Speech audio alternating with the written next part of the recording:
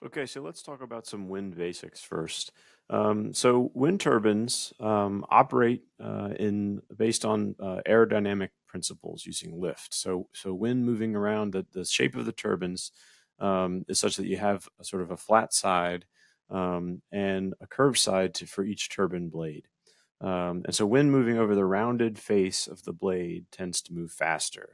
Faster moving air tends to rise in the atmosphere. And so when that happens, you have a pocket of air where there's lower pressure. And so that lower pressure area of air then sucks the blade in the downwind direction. So it sort of pulls the turbine in the direction that it spins as opposed to pushing it. And this is just a funny comic that I found that offers the exact same explanation about why airplanes can fly using aerodynamic lift. And then the teacher is challenged slightly about why airplanes can fly upside down. And she has three different choices about what type of answer she can give.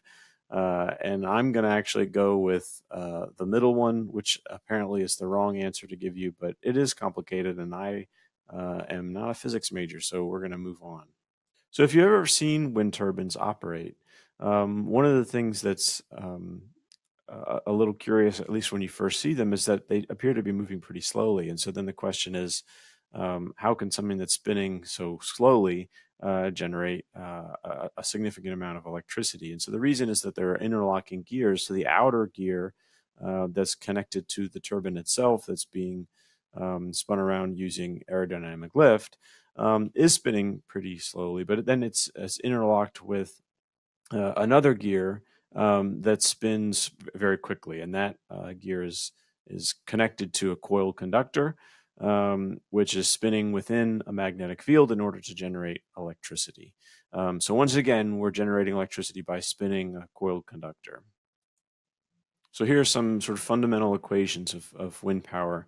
So the amount of wind power that you can theoretically get, the amount of energy that's embedded in the movement of air through a given area depends on a couple of things: the amount of air, so volume, the speed of the air, velocity, and the mass of the air. And so we can first describe the amount of kinetic energy represented by sort of a packet of moving air. So Ke equals 1/2 times the mass times the velocity squared. And so power is actually kinetic energy per unit time. So we need to divide the whole thing by some sort of time dimension. So we're going to say power is 1/2 times this m with a dot on it times velocity squared. And that m with the dot on it is just the change in mass versus change in time shown over to the right. So mass flux. And then if we substitute in some other variables for that mass flux or that mass flow rate, dm over dt, we can substitute that as this Greek symbol, which represents the density of the air times the area a of the air times velocity. So we can substitute those variables into our equation for power, and now we get a new equation that says P is equal to 1/2 times the density of the air times the area through which the air is moving times the velocity of the air cubed. And so this is really important because what it gives us is some sense for how much wind power can be extracted by a wind turbine from moving air. And that power is linearly related to air density, which we're going to assume is mostly constant when we're talking about putting air or wind turbines different places throughout the United States. It is also linear related to the rotor swept area. In other words, the size of the circle that's made by the rotation of the turbine and the turbine's blades. And so that is something that we can control, right? We could build larger and larger turbines with greater rotor swept areas. And then, of course, the velocity of the wind speed or the wind matters as well. So wind speeds are extremely important. And in particular, what you see from this equation is that um, the amount of power that you can produce from moving wind is cubically related to the velocity of the wind, which means that a very small change in wind speed or wind velocity results in a pretty big change in the amount of wind power you can actually produce. And so we'll talk about this in a few minutes, but what this means is that wind speeds are really important in terms of where you're going to put wind turbines. So we sort of talked about, we've talked in the past about the efficiency of different types of power plants, coal plants, natural gas plants, even hydropower. And what we mean by efficiency is that there's sort of an upper limit on the amount of electricity you can actually get out of the energy that's embedded in a fossil fuel like coal or natural gas. And we talked about hydropower being probably the most efficient type of electric power generation, where there's no sort of heat loss.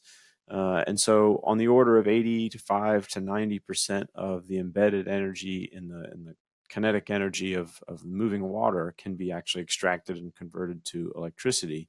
In terms of wind power, there's something called the Betz limit that is the actual maximum possible power coefficient that describes how much of the embedded or kinetic energy embedded in the movement of air can actually be converted to electrical energy. And what this shows is that that upper limit is about 60%. So there's the theoretical amount of energy that's embedded in the movement of air, and then about 60% of that is the upper limit of how much we can actually convert into electricity using a wind turbine.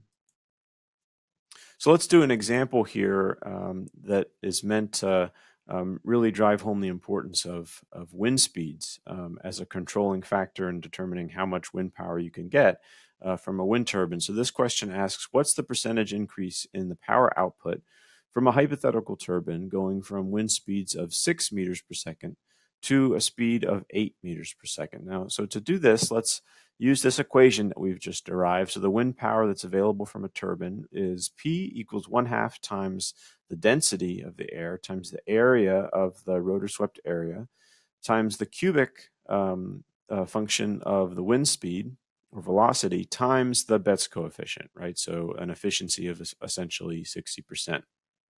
So let's assume that the rotor swept area is determined by us having 50-meter turbine blades.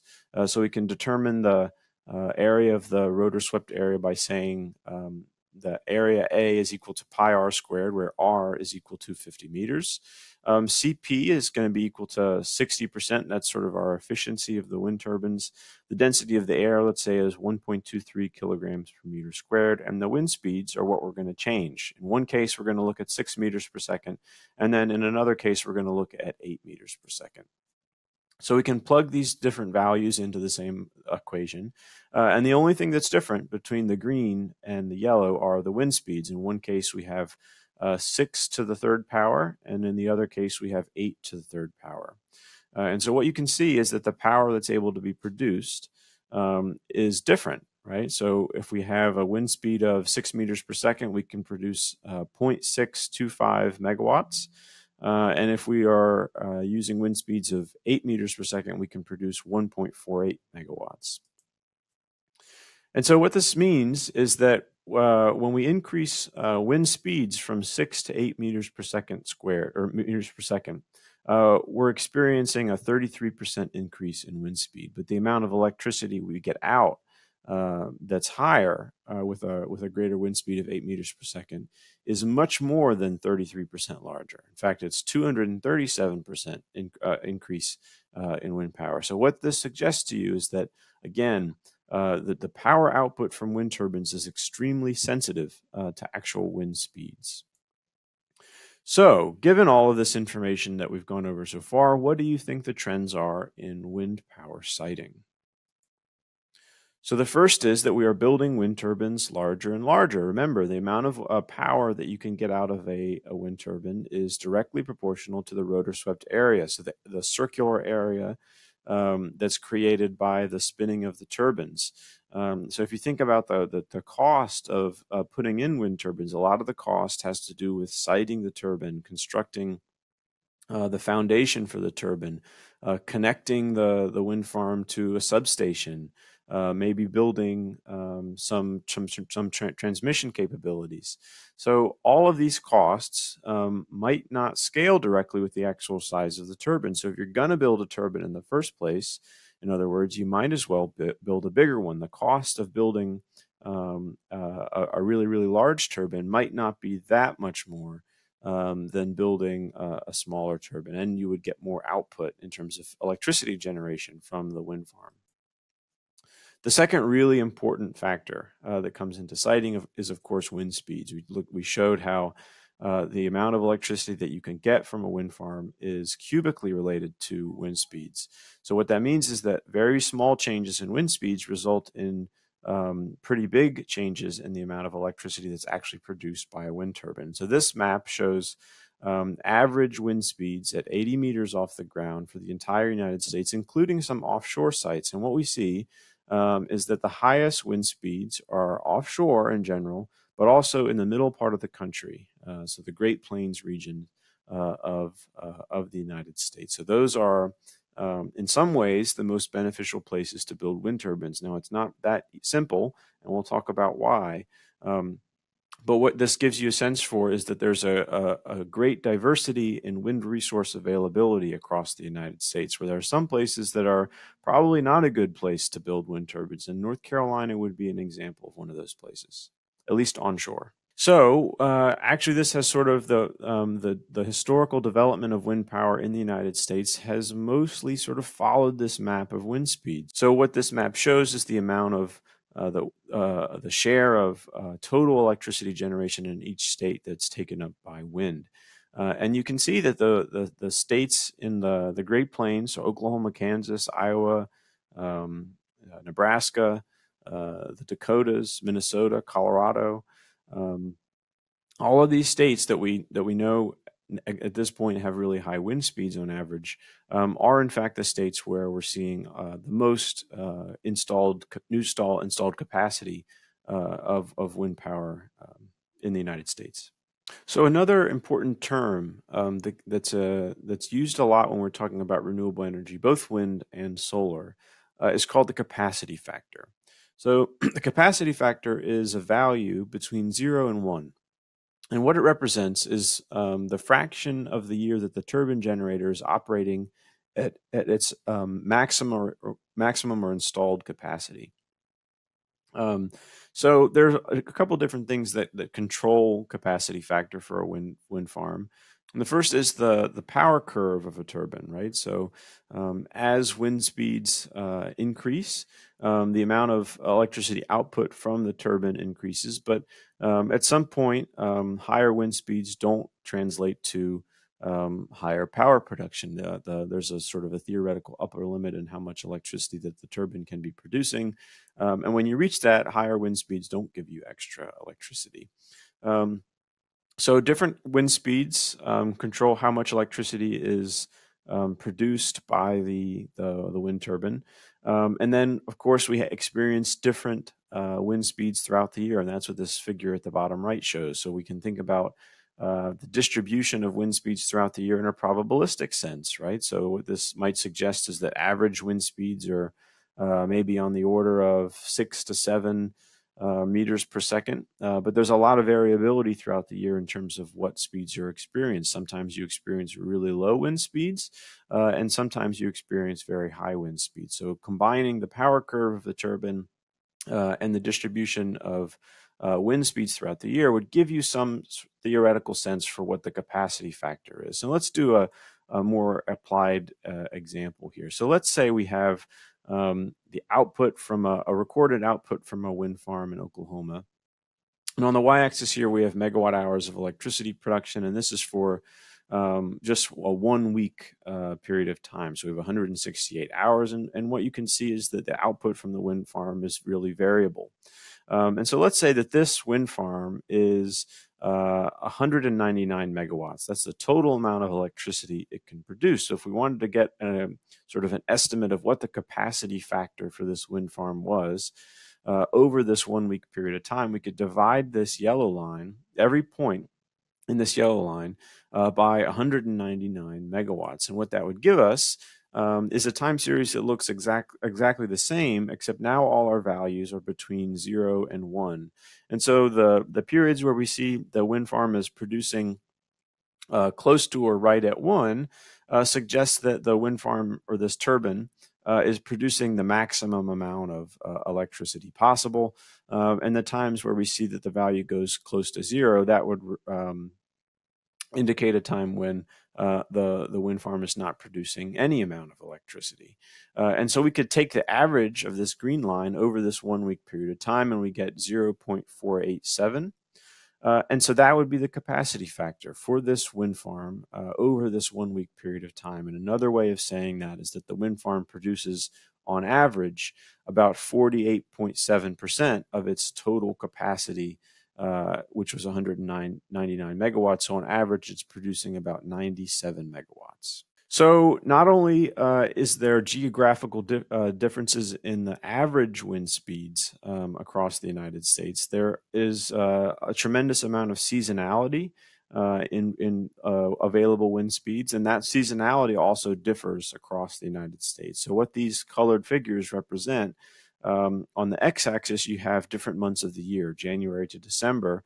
And then on the y-axis, you have capacity factor. So again, a measure of essentially how much of the total installed capacity of wind farms is actually being used. And so you can see the West Coast, the Northwest, and California. The summertime is actually, spring and summer is actually the sort of the peak period of wind power production, and that looks a lot different than the rest of the United States, including the plains in the Midwest and New England, where the wintertime is the highest period for wind power production. So this figure shows you a cumulative installed capacity of wind power worldwide as of 2017 by country. So China is the world leader, followed by the United States and Germany.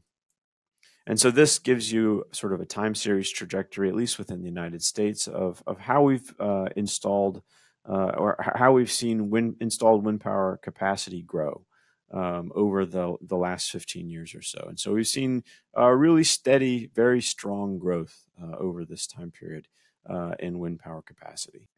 In fact, actually, wind has been the number one or number two source of new generation capacity in the United States. Now, let's put that into some perspective. That doesn't mean that wind is the most prevalent type of generation in the United States, but it does mean that of the new types of power plants we're building, wind has been the most popular, sort of tied with natural gas in recent years. And that's what this figure shows here. So again, what we've been doing, what these different colors show are different types of power plants, and every bar shows new capacity that's built. So we built a lot of capacity in the 1970s and 80s. And then as that capacity became older, especially a lot of these coal-fired power plants that are dark brown, and started being retired in the early 2000s, we started replacing them. And really through about 2008, we were just replacing coal with natural gas. And then you can start to see these green and yellow bars towards the end that represent the market share of natural gas generation really declining. And so now the new capacity is basically a mix between natural gas on one hand and wind and solar on the other. But just to put that into some perspective, this is the current generation mix in the United States as of 2007, right? So despite the fact that we've experienced really very strong growth in wind power over the last 15 years, combined wind and solar only represents about 8% of installed capacity in the United States. We are still a grid that is dominated by fossil fuels. Now, this pie chart, again, differs from some state to state, but on average, we're still relying predominantly on a combination of coal, natural gas, and nuclear. So let's talk about the upsides of wind power. The first is that it's really cheap at this point. It is basically the cheapest type of generation that we have in terms of the levelized cost of electricity, which we'll talk about more. It's plentiful. Even though not all parts of the United States have really high wind speeds, there are significant swaths of the United States by area where wind speeds are very high that have good wind resource availability. And then, of course, no greenhouse gas emissions are emitted during operations. So again, this references the levelized cost of electricity. The way to think about the levelized cost of electricity is essentially the price of electricity that a generator would have to sell its output for in order to break even over its entire lifetime. In other words, that's the amount of electricity it would have to sell its electricity for to cover its capital cost or its annualized mortgage payments and any operational costs that it experiences during its lifetime. And so I've circled here on onshore wind here. And so onshore wind is by a pretty significant margin the cheapest source of generation we have right now in the United States. So what do you think are the downsides of wind power? So they're mostly related to intermittency. In other words, wind power is variable, and then also the way in which it varies is somewhat unpredictable. So both of those cause challenges in when we integrate wind into electric power systems. The other issues related to wind have to do with the distance from load centers. So there's a need for high voltage transmission to connect remote wind farms. Think back to that map that I showed of wind speeds across the United States. One of the issues with wind, and we'll talk about this a bit more, is the fact that a lot of the best areas for putting wind farms in terms of access to high wind speeds are in areas of the country where not that many people live. And so if we're thinking about concentrating wind power production in areas that have really high wind speeds, then another part of that project would be to connect those wind farms to load centers, to population centers using high voltage transmission, and that can be pretty expensive.